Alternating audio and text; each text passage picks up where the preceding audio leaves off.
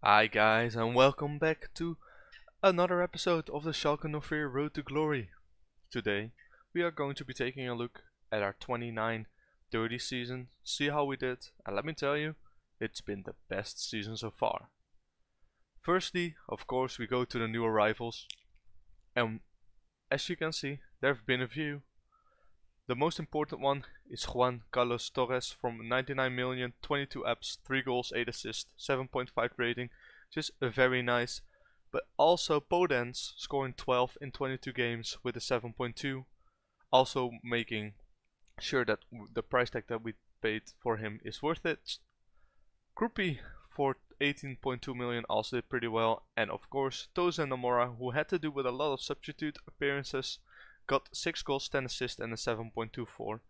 The other ones are not very noteworthy. Sutalo played okay, Ellison was insane, Pacho played okay, and Gatti didn't actually play a lot, so we are probably going to be looking to sell him again. Then, of course, our big young wonder kid signing, Morgan Beubaucher, he played the season for Olympique Lyon, so he didn't really play a lot of games for us. And of course, transfers out, the big transfer that we already saw, 180 million for Chuku, which meant that we could buy 2 replacements for him and strengthen the team in more places than just one, which was great. And other than that, of course, Kone left for 60 million, but we didn't have any other big sales. So let's go ahead and go to the season's results. As you can see, we have become the champions of the Bundesliga again. 84 points, very high. Uedrago as our top scorer, and as you can see, we had a really nice run here. We did tie some games here and there against bigger clubs, and we actually lost one against Stuttgart and Leipzig. But other than that, we did pretty well. Bayern almost caught us, but in the end we ran away with it. And then let me tell you something else.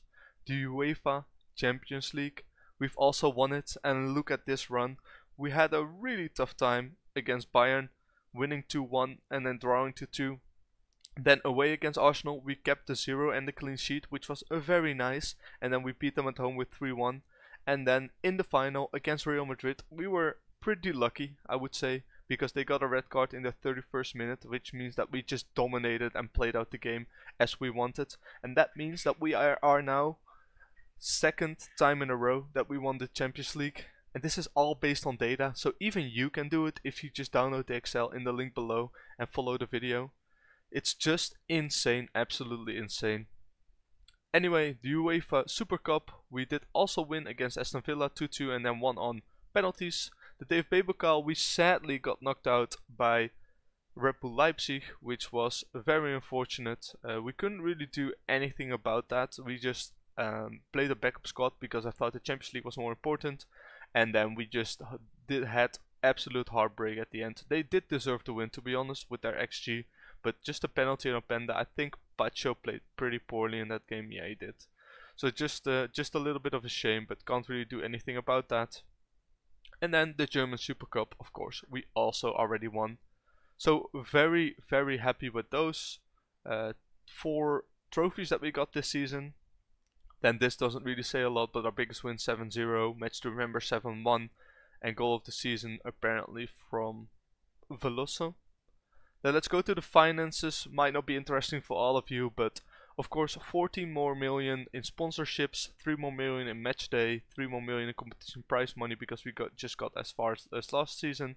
We did get more broadcast revenue. That is because you get paid a certain amount of broadcast revenue if you're longer in the Champions League or if you have played there in the past couple of seasons. So the more seasons you play in it, the more money you get.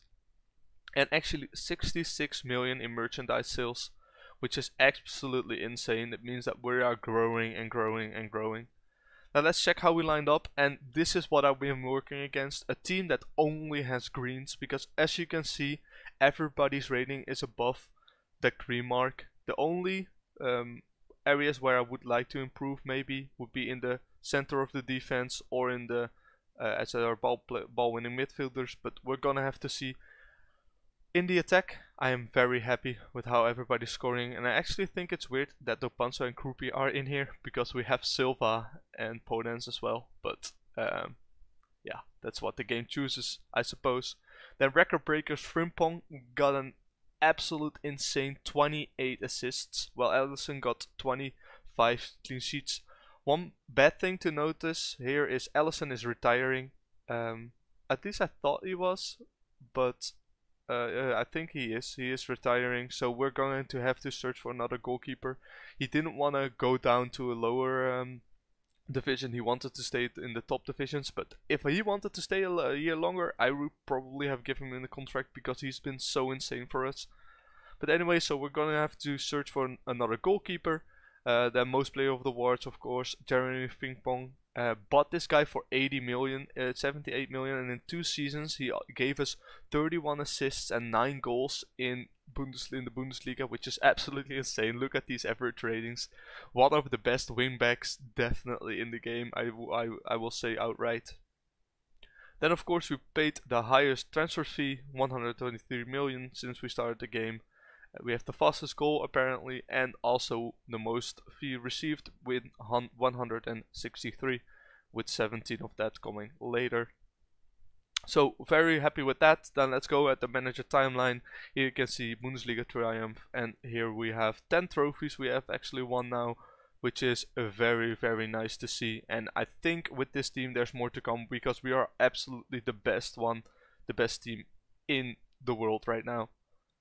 Got 18.8 more social media followers. The season ticket waiting list has grown even more, so I think we might consider buying or building a new stadium soon. I'm not sure if the board will agree with that, but we'll have to see. Then right here, let's just accept this current vision, discuss the plans for next season. We always do, and I don't want to talk about anything. There is no one there anyway. So doing pretty well for ourselves here.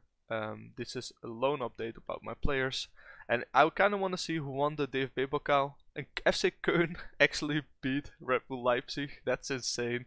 So FC Köln actually got their first prize in. That's very nice for them. The DFB Pokal. So happy that Red Bull Leipzig didn't win it, but also a shame that they didn't get away with any prizes. So the plans for next season are that I want to start to see if I can get some players in. Unfortunately, I only have 34 million to work with, so we're going to have to either get some sales in, or I'm going to have to ask the board for more money. But I don't think we're gonna get any big sales in, or big transfers in this season. Anyway, in the shortlist, there's still one player I would love to add to my team. Of course, Gianluca Casarini. His asking price is pretty high at this point, 201 million, so I'm hoping that we can get him. Of course, Man City now also wants him, so it's going to be harder for us to actually get him in, but I do have some other players also on my shortlist who I want to buy. Anyway, I will sim through the whole transfer window, then I will come back to you when we have done all the transfers, and then I will think about if we're going to do another season, or we're just gonna leave it on this high, while we win the Champions League, we win the Bundesliga, and we actually have the biggest team and the best team in the world. Anyway, I will see you in a bit, where we discuss what kind of transfers we made and what kind of transfers we did, and after that we will decide if we want to go through with the series or if we want to end it right there. First and foremost, let's look how we did in those couple of games before the transfer window ended. As you can see, we are in third. We've won all our games, but with small margins. A 2-0 victory, a 1-0, 2-0, so I may have to tweak something in the tactic so we can do a lot better. Then you can see here we have been drawn against City, Ajax, Ludogorets, Hertha, Lille, Milan and Inter, and also Olympia, I don't know where they're from, Slovenia, and Tottenham in the Champions League. So pretty tough ones, 2 English teams again. We're gonna see if we can get through. However, should be pretty doable, I would say. Should be able to go through in the best of 8. That would be nice, because then we don't have to play another round. With that out of the way, let's continue to see what kind of transfers we made in this 2030-2031 season. We start off with a lot of players in, but let's first begin with the players out. Dopanzo has left for Chelsea, 121 million. A very good, well-rounded player, but never really gotten into our first team, never really was a starter. He played games off and on, played pretty well. His best season was 2 seasons ago. Bought him for 8 million, sold him for 109, so that's a great piece of business. Then Giorgio Scalvini wanted to leave, so he left to Inter. We bought him of course from Atalanta for 81 million, sold him for 72. I had a youngster who is better than him, if not a little worse, that I wanted to buy, so Scalvini was on the list to go. Not too sad to see him go, because it also opened up more room in the wage budget. Then Marco Canesci, our backup goalkeeper, we sold him on for 59 million after buying him for 27. Very good goalkeeper. However, I do have a youngster now that Allison has retired that is going to take over from him, so we don't really need him anymore, and if I can get 60 million for a backup keeper, I will take it any day of the week. Then the next guy is Tom Roth. 66 million we could get from him, and this guy is very well rounded, and I didn't really want to let him leave, but unfortunately we kind of had to, because the offer was just way too good. 48 million they're paying for him up front and 66 in installments, so very happy with that after buying him for 12 million. Then Arda Güler, we have bought him in on a free and now sold him for 40 million. Wasn't really going to play him, and he's now at FC Porto. Gatti, a backup player that we brought in for 11.5, didn't really get to play a lot, wanted to leave, so sold him to Saudi Arabia for 11. And then a youngster for 10 million who left, bought him in for 2.1, so just a little bit of profit. Same goes for Di Petrio and Dejan Lubicic, brought him in on a free, now sold him for 2.9, so a little bit of profit right there. And then something very important, Josef Sutalo, who we brought in on a free, is going to Milan for, I think 49.5 million. He's being sold next season, so we're going to get a lot of money in from him, which is very nice. The other out transfers here are just backup players, and one important one, Martin Bush. This guy, 1 more year out on loan, and he's going to be a starter for us, so next season we might see him in the squad. The rest, I just sold a lot of players that didn't really get playing time. Our squad is very thin now, but we should be able to have enough to reach the end of the year without any trouble. And after that, of course, we are moving on to the transfers in, because we had to let go of a lot of players, so we also brought in replacements. First things first, let's go to the least transfer fee paid. Joaquim Rodriguez from SEP, just a perfectionist wonder kid, not really described as a wonder kid anymore. Let him go out on loan. This guy could just give us a nice little profit once he's reached his potential. Very well rounded, just a cheap deal, 2.2 million. Then 6 million for Ewan Murray, also out on loan immediately. Not really expecting a lot of this guy, but 6 million for a Scottish winger is always good. We could sell him on for a profit, I'm pretty sure, later on. And also Guilherme Augusto, a lot better guy. If you look at his stats, physically still needs to improve a lot, mentally is insane, and technically he has everything that you need in that deep lying playing role. But we're trying to retrain him to be able to play as a shadow striker, and hopefully he can be a very good backup for us. This guy is actually listed as a wonder kid, so very nice to see. Then Vittorio Aimati, also brought him in for a big transfer fee, but loaned him out. As you can see, this guy has good physicals, good mentals, good technicals, but I just want him to improve a lot more. He's not gonna get the playing time for us, so loaned him out to Real Español immediately so he could get some playing time right there. And then next on the list, Mats Nissen. You saw that we sold Tom Roth, so now we need to play Mats Nissen in the right back position. He's a backup for us, 23 million for this guy, very cheap wages, 70k for us. So really looking forward to what he can do. He's already played a couple of games, not really made a good impression, but hopefully he will turn out to be quite okay if he reaches his potential. Then you saw that Scalvini left, and his replacement is Andrea Rossi. Andrea Rossi is currently a bit worse than him. if we look at mentally, physically and technically. But if this guy just improves a little bit, he'll be in at the end a lot better than Scalvini, because this guy has also 16 technique, which means that he can do a lot with the ball if he's not just defending. Really nice to have him in. He's our starting ball winning midfielder. And the next guy on this list is Joey Stevens. This guy has it all. Great physicals, great mentals, great technicals, everything you need in the advanced forward position. Maybe needs to improve his passing a little bit, but this 23-year-old Englishman cost us 53 mil. After the Panzo left, I needed someone to replace him. I brought Joey Stevens, and Joey Stevens, according to my data, is like a lot better than Topanza. So really happy to have him in. And then our biggest signing of them all, from Chelsea, welcome Agustin Patlan, a centre back youngster.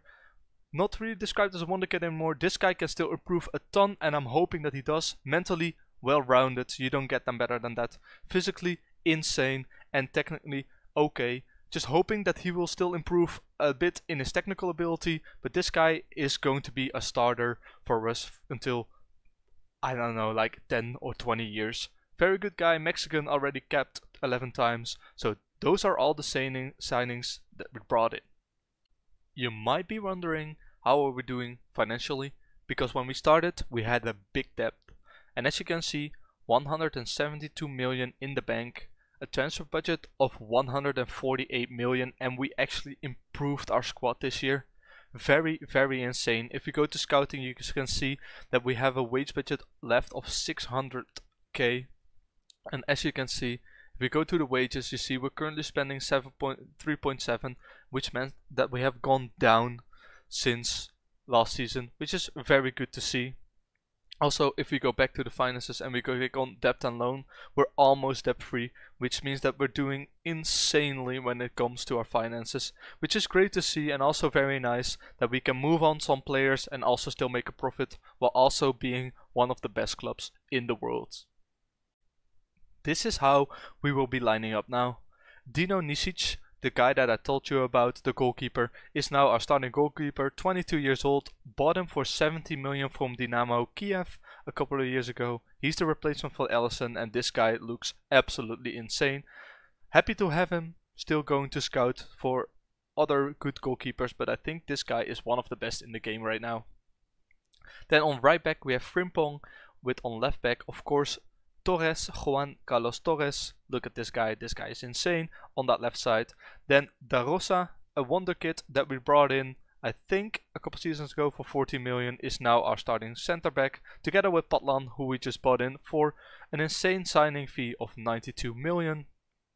Then in the midfield we have Rossi, of course, the Italian that we bought in as the replacement for Scalvini, and Veloso, who has been at us for I think 4 or 5 years now, after we bought him for 75 million. He is 78, sorry. He is still insane, physically, mentally and technically, so very nice to have them in. Then João Neves, the same as Veloso, very well rounded, is still our shadow striker, with Hassan Ouedraogo in the inside forward position. And up top, we still have the partnership of Gabriel Silva and Mauricio Podence. So a lot of Portuguese in this team. 1, 2, 3, 4 starting Portuguese players, I do think. And on the bench, we still have insane players as Pacho, who we brought in on a free. Tobias Wimmer, who came from our own youth. And he's been starting a lot of games last season. So really looking forward to what he can bring. Then on the bench we still have like a lot of good players like Luca Mortello, Tobias Wimmer, Joey Stevens right here, the new signing, and also Claudio Vescirelli, which is insane mentally and physically as well. Technically could be better, but that's all what we have right now. So as you can see, the squad is pretty thin. We don't really have a lot of good backups, but I think after next season we can sure invest some of that 184 million that we still have left to bring in some good rotational talent. With all of that being said, this will be the end of this Schalke 04 Road to Glory series. Our journey started in the second Bundesliga, and along the way to our second Champions League win, we have gathered multiple Bundesliga wins and other titles. I think it is fair to say that, with the help of data, we have helped Schalke 04 to become the European powerhouse that they once were. If you would like me to continue this series, please leave a like down below and let me know in the comments why you would like me to continue. There will be a lot more content coming your way. If you do not want to miss out on any of that content, subscribe down below to get notified whenever I upload. Anyway guys, that's all for now. Thank you for watching, I hope you have enjoyed, and I do hope to see you in the next one.